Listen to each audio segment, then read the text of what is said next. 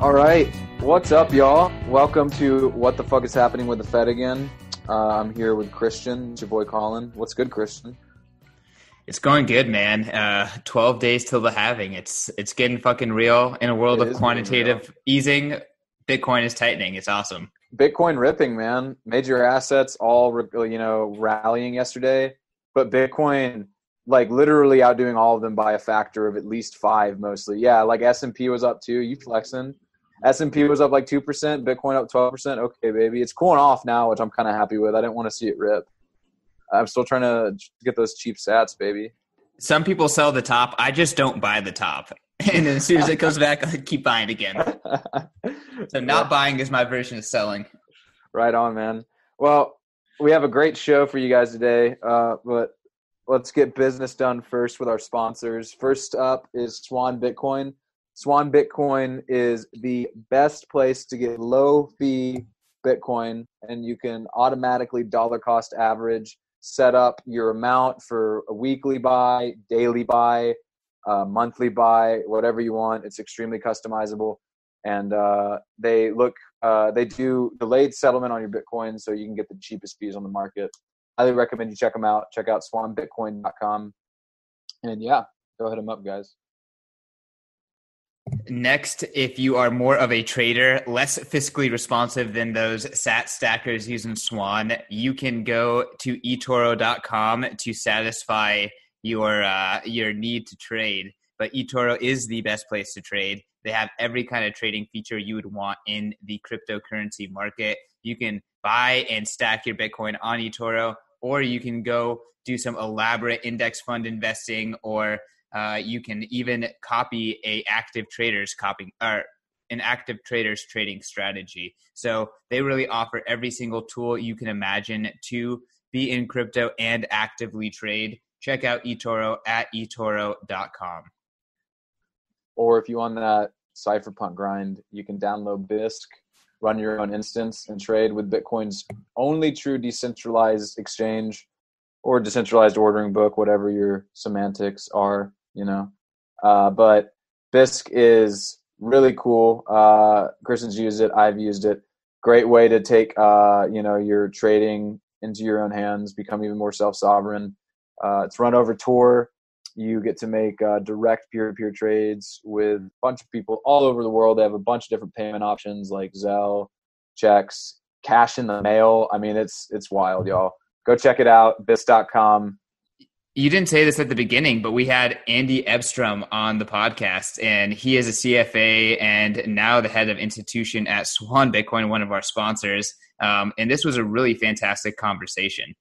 Yeah, Andy's got a really cool, like you were saying, just a good background for Bitcoin. I was telling him at the end of the show, it's good that he's kind of got the CFA background, traditional finance type guy, because it's good to have those dudes in the industry, especially when you got a lot of like long-haired hippie types like me ranting about toppling the government with Bitcoin. He's got really cool theses on intergenerational tension as a result of the Fed's monetary policy. We talk a lot about housing prices, education, cost of college, all that good stuff. We also talk about short-term deflation and why Andy, unlike Ansel, our guest for last week, thinks that the deflation isn't going to last very long and that inflation won't be won't be too far behind. So excited to show it to you guys, and let's just dig right in.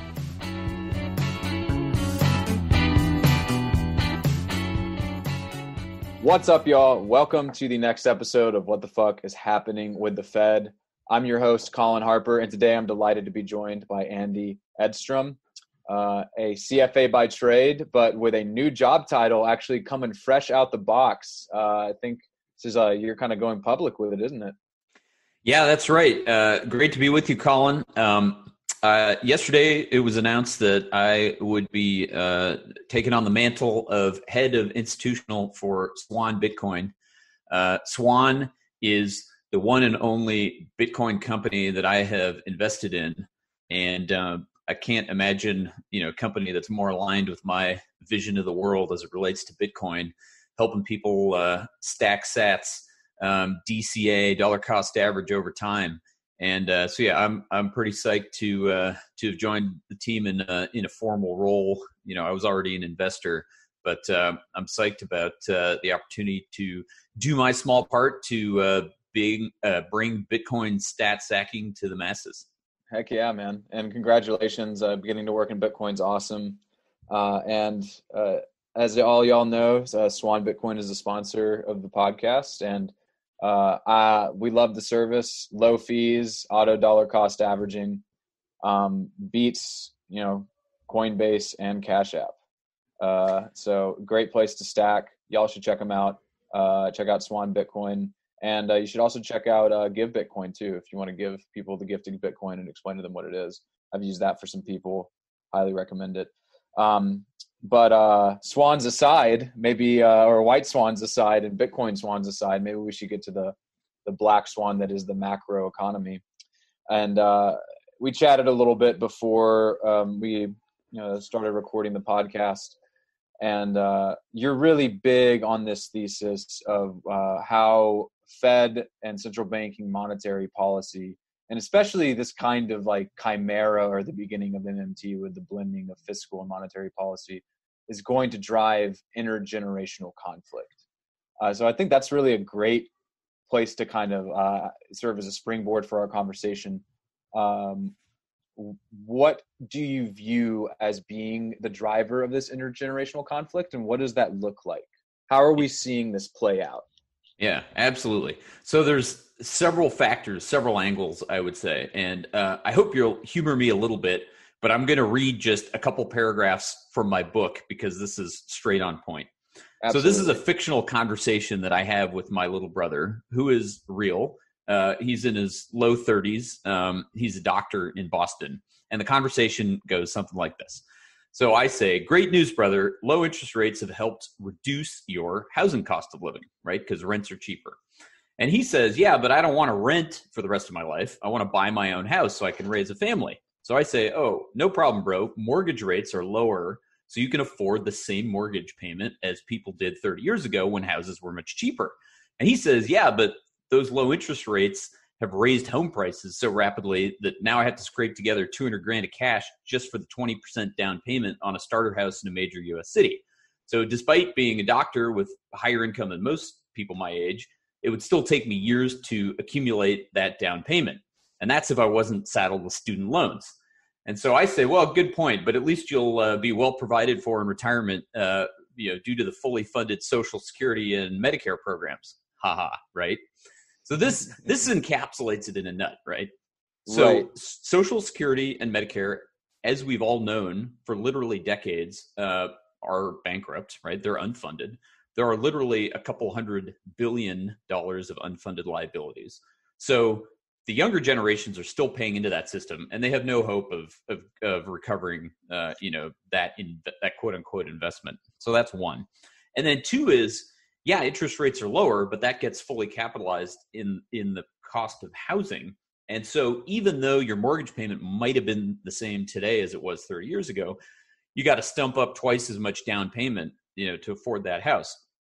And then I add on the fact that the millennial generation has now experienced two major economic downturns and financial crises, right? We had the global financial crisis 2008 and 2009, and now we've got this one.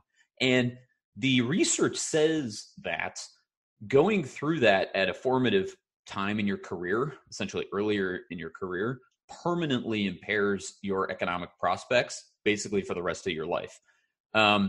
And look, the hardest working, most talented millennials will still hustle and they'll still make stuff happen. But when you look at the entire age group, you see that it's just a painful time basically to have come of age relative to modern U.S. history.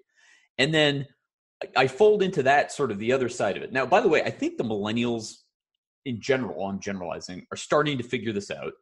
And obviously what's going on lately has just shown a spotlight on it. But the other side of it is, what are the boomers thinking, or what are the older generations thinking? And I just had this conversation with one of my family members. I won't call out specifically who it was. And we were talking, we were debating. And I said to him, I was like, look, it's not clear that all this debt that we're incurring at the government level and all this money we're spending to support the economy right now, it's not clear that it's worth it. especially, with respect to how the dollars get allocated, as well as who benefits and who pays. And his response was, well, and specifically I said, well, look, it's not clear if it's worth it to spend all this money for the benefit of the older generations, who are the ones who are likely to die, right? They're far more likely to get taken out by the coronavirus.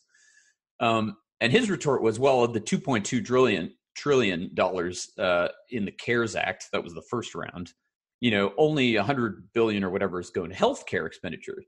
And this is the misunderstanding, right? The point is not that we're spending, $100 billion more on healthcare right now. The point is that we're incurring literally trillions of dollars at the government level, which the older generations, aren't going to pay back because they will have passed away before that bill comes due, and that's just going to fall on the shoulders of the younger generation. So that's a bit of a rant, but that's sort of some recent color, and we can get into more detail on how the dollars shake out, but that's where I'll leave it. Well, there is a short-sightedness in terms of the consequences, right? It's a generational consequence that supersedes their own lifetime, or multi-generational consequence, truly. And without getting into to climate science, it's something else that I've had conversations with my dad about, in terms of, let's assume that the climate science is right for a second. Some of the boomers don't care about it as much because it's not going to affect them. Right. And, I don't want to get into debate with anyone necessarily right now about the merits of modern climate science, because I know a lot of Bitcoiners who have some things to say about narratives. Yeah. But to your point, as a millennial myself, man, I've seen the housing market really pop off, especially in Nashville, where I live, where it's been exacerbated by a booming city. And the houses that seriously, man, you're seeing houses that 5 years ago were $70,000, and now they're selling for $250. And you see stuff like that all across some of these cities like Austin, other ones like, the big ones like Chicago, New York, and all of that. They were always, but like you were saying, everything's booming. Yeah, and absolutely. And it just makes, it just sets you back. Everybody's personal situation is different, obviously, but scraping together the cash to make the down payment on a house has never been, it's never been harder. And now, I'm imagining, 20 somethings all over the place who are out of work, and, hopefully they're getting a check from the government, but that doesn't basically fill the gap. Number one, in terms of actual cash that's needed, to run a household, and number two, in terms of just lost, experience. That's just something that's hard to come back from. And you have a generation of kids basically wasting equity, or what could be equity potentially, in a house, because they have to pay it on rent, because they don't have the upfront capital to stake to finally get equity in something. And going back to one of your points about what you were saying to your brother in a hypothetical conversation, or a very real conversation that was then turned into a hypothetical, right. Which really is, I think, a great little encapsulation of the problem. The easy credit lines have inflated many other markets, including healthcare and education as well. People talk about the cost of goods. Certain goods, obviously, like basic consumer goods and electronics, have actually been deflated in prices over the years. Yep. But really critical ones haven't. And you're seeing, and that's why a lot of millennials are pissed off and straddle with student loans as well. And I think that that's contributing to some of that intergenerational tension. Absolutely. And what's interesting, again, I write about this in some detail in my book, is so the ones you mentioned are the crucial ones.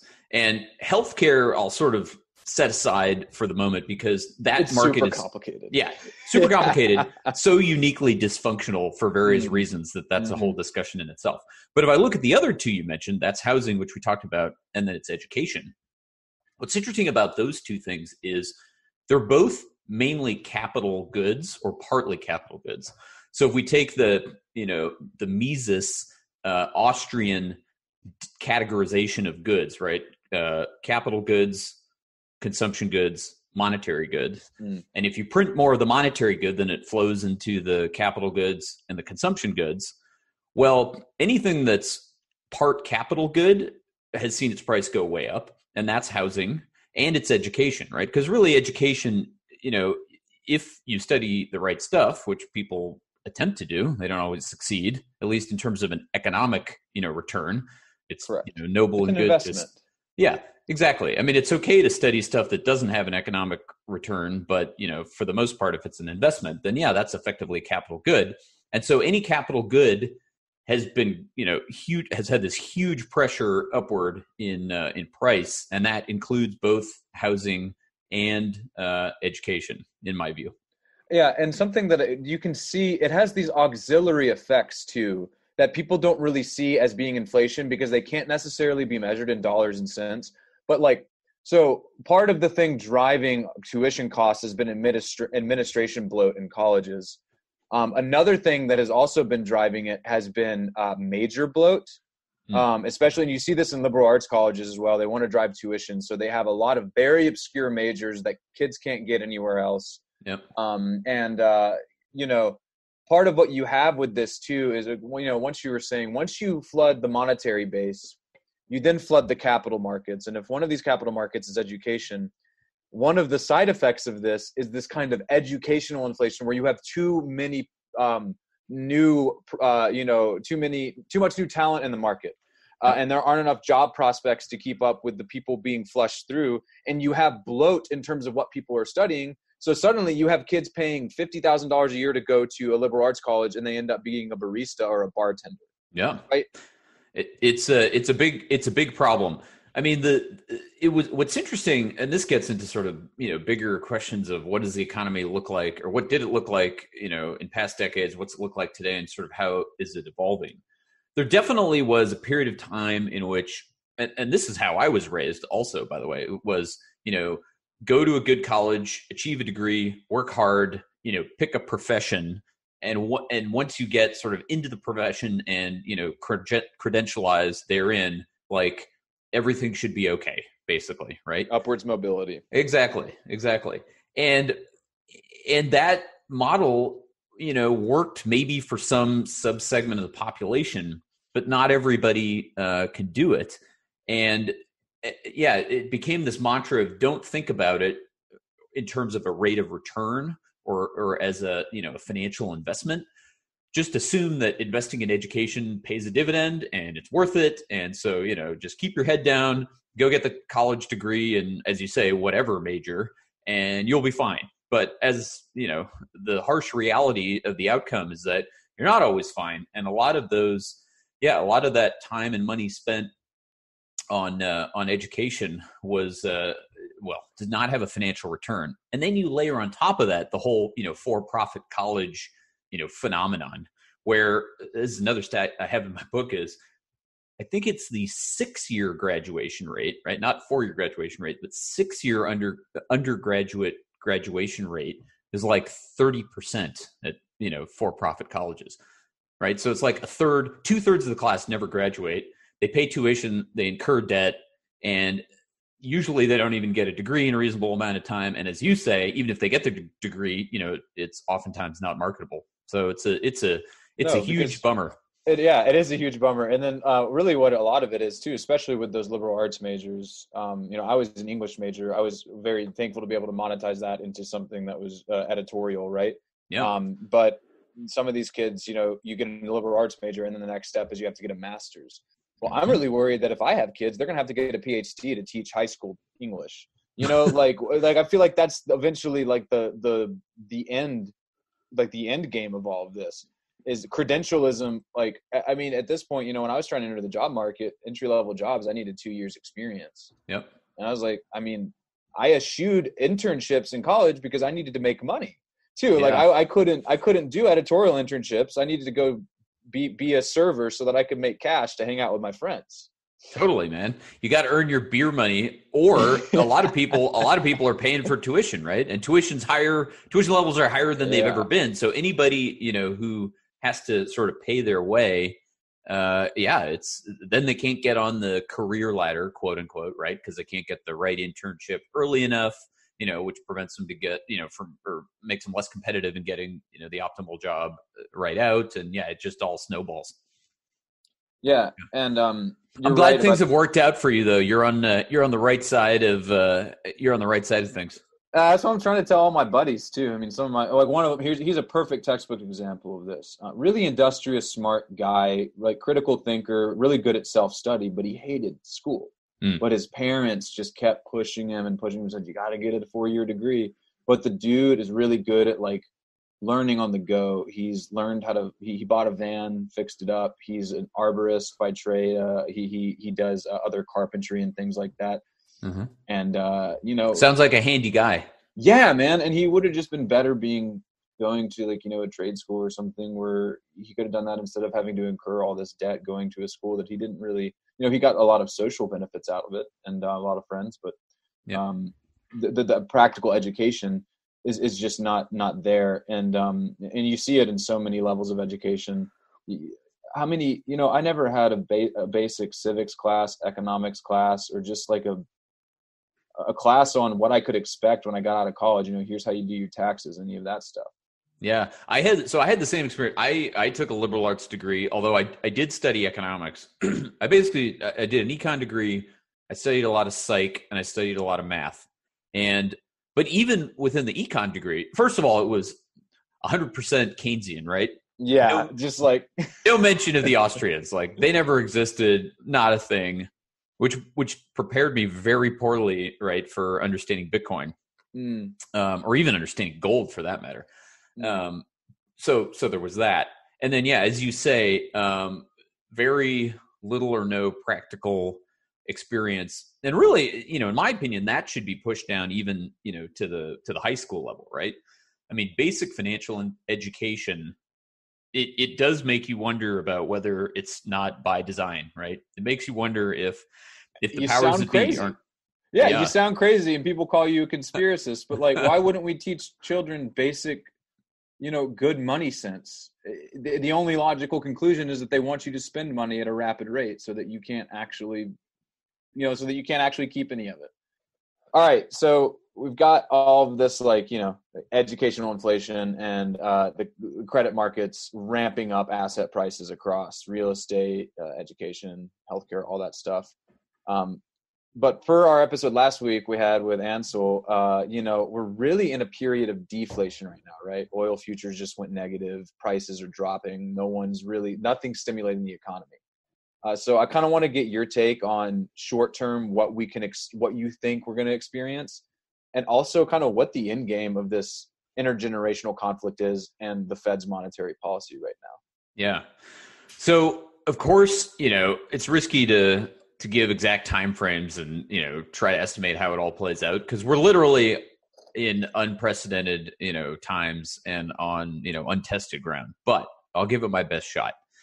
And by the way, I've had this debate with Ansel actually recently on the Swan Signal, podcast in detail. But in a nutshell, the way I see it is, yes, short-term deflationary, huge demand shock where if the average person is stuck indoors, then they're not spending on stuff.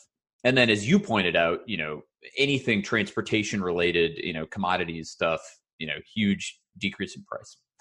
And so the question is, how long does that last?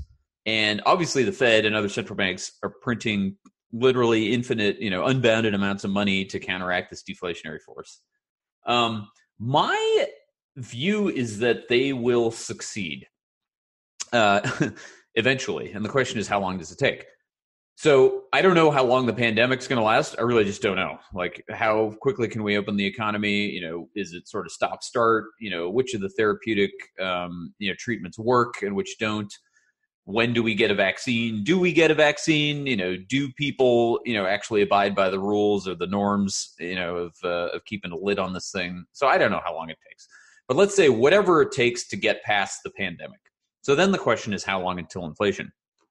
I think we have to acknowledge that the Fed has put in writing, in recent FOMC statements, they've been talking about how the inflation target is quote unquote symmetric.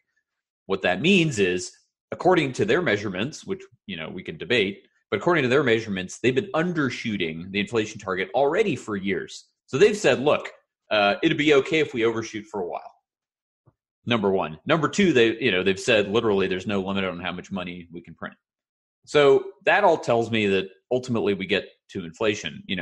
I before the crisis would have said it probably could take a decade.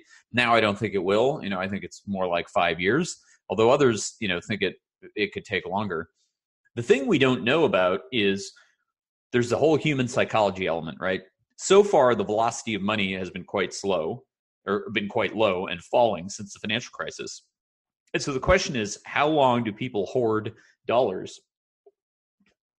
Or other fiat. And cutting in really quickly. Yeah. Can you, for some of our listeners, just give a brief explanation of what you mean by velocity of money? Yeah, exactly. That's the whole the monetary equation.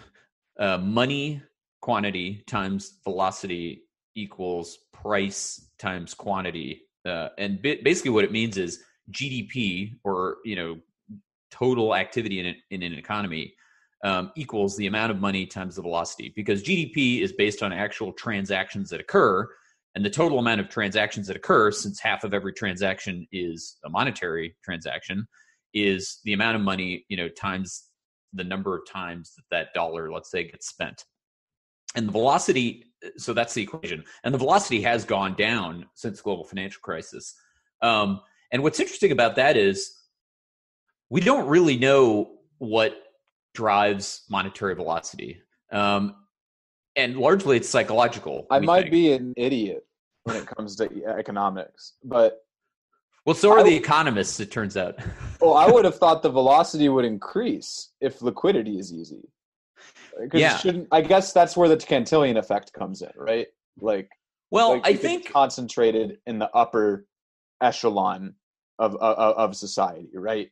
I definitely agree that that's a factor, which is, yes, if most of the newly printed money, as you say, through the Cantillon effect, flows to the rich on average, and the rich tend to spend a lower portion of their total assets or their total income, than everybody else, then yes, that I agree reduces the velocity. I think also, part of it, the psychological element, is just how likely am I to hold on to dollars? I'll speak for myself. Okay. Lately, what have I been doing with my income? I'm not going out and buying a bunch of stuff. I'm still dollar cost averaging my Bitcoin, right? I'm still accumulating. But, if you ask me, what do I want to hoard right now? The answer is dollars, right? I am, nervous about the long-term economic effects of this pandemic. And I think I'm probably not the only one, especially considering that, I still have a job. I mean, yes, my income will probably be reduced, due to, assets being down. And that's, the nature of how I make money. But, I'm relatively lucky, I still got a job. I'm not out of a job.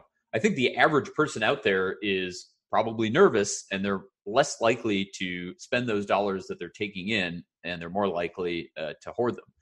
But the psychology element is when is there an inflection point, and when does that change? And what might cause the change? Well, one thing that might cause the change is more and more headlines about the government printing more and more dollars, as well as, every day that goes by, let's say with Bitcoin, that it doesn't fail, basically.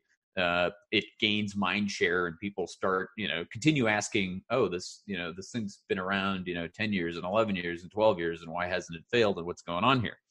And then human psychology in terms of the herd, the masses, can turn, almost on a dime. I mean, history is littered with examples of governments, oppressive governments that were all dominant, all powerful, until some event occurs, and then, public perception shifts, and all of a sudden something that was there before isn't. People realize the emperor has no clothes, and you get a shift. So the counter argument that probably Ansel and others would make is, well, look at Japan, right? Japan, has even more debt than we do, and they just keep printing money, and they're still stuck in deflation. And my counter argument to that is, number one, Japan is different than the US, right? They got worse demographics. They are a much more homogeneous society, right? They all sort of pull in the same direction. And number three is most of the government bonds are actually owned by Japanese citizens. So there's not that risk of the debt market sort of falling apart. But the second thing to consider is, just because they got, to government debt to GDP of over 300%, doesn't mean that we'll get there. And it also doesn't mean that, there's some like bright line where 300% of GDP is okay, but 301%, is too much. And if they got to 301%, well, then we can get there too. No, if at some point, the Japanese government bond market, starts to show stress, then everybody else in every other financial market is going to be looking around and saying, oh, well, maybe the U.S. can't borrow infinitely. And therefore, maybe there is credit risk. And therefore, maybe I don't want to hold so many dollars. And therefore, people start spending those dollars, getting rid of them, and the velocity goes up. And that's when you risk inflation. So that's, nice. Yeah. I mean, and so then the question is when, and we don't know. I mean, I wish, some will say that we'll live in this deflationary funk for another decade or two. I heard an interview, I can't remember, on some other podcast about a investment manager who was talking about how the great inflation will come, but it'll be his grandkids that have to deal with it, right? Like decades and decades from now. And I don't know, I don't see it taking that long. Well, I think, people's time horizons are all screwed up. But, let's just think about how quickly things have escalated. 2020 was all fine and well. And then Trump started taking COVID seriously. And then America shut down. And then Republicans are sending out UBI.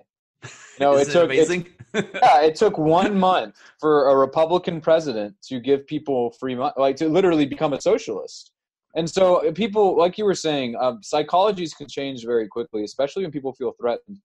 And for one of the things that I think you were pointing out too, it's like people were like, oh, it's been around for 11 years. It's been around for 12 years. Yeah. Bitcoin is all about people's risk appetite. Once it stops seeming so risky, that's going to really change people's minds. And it's starting to, like I said, my friends, they're starting to not see it as one of my friends said, the one who is really crafty and we were talking about, he said, I was talking to him about Bitcoin and red pilling him one day, and he said, get me off this hot air balloon. So I think people will start having similar thoughts, especially, since inflation could not be very far away. I like that, dude. You got to meme that if you haven't already. Get me off this hot air balloon. The Fiat hot air balloon. Hell yeah, brother. Well, Andy, is there anything else that we didn't touch on that you wanted to kind of get out in this episode? I've been really enjoying it. I mean, you've got some great points. I think you really boiled down a lot of these topics pretty well. Pleasure's mine, Colin. Obviously there's so many levels to this, and I have a view, and there's a lot of ways it could play out, but for me, all roads lead to inflation and hopefully to Bitcoin. Obviously I'm doing my part, and I'll shill Swan Bitcoin, which is an on-ramp for auto dollar cost averaging. And then, of course, I'll show my book. It's called Why Buy Bitcoin, Investing Today and the Money Tomorrow. It's on Amazon. Follow me on Twitter. My handle's Edstrom Andrew. And I have a personal website with other, podcast appearances and stuff, and that's andyedstrom.com. Heck yeah, man. Cool. Thanks. We'll keep up the good work, Colin. We really got to keep working to tell people WTF happened and is going on. And, you guys are bringing the good word to people. So keep it up. We're trying to, man. Thank you. We appreciate having guys like you, especially I don't know, dudes like a CFA or just like some legacy econ guy really getting plugged into Bitcoin. It helps because it makes, the dirty hippies like me look a little less crazy. It's great, man. I'm the dirtier. I come from the dark side. I was born and raised on the dark side of finance. I've been a financial rent seeker pretty much my entire career. So, we're all going to wake up to it at one time or another, and we're all doing our part to bring it to everyone. Hell yeah, man. Well, thanks for coming on. Take it easy and stay well with all this craziness, huh? You too, man.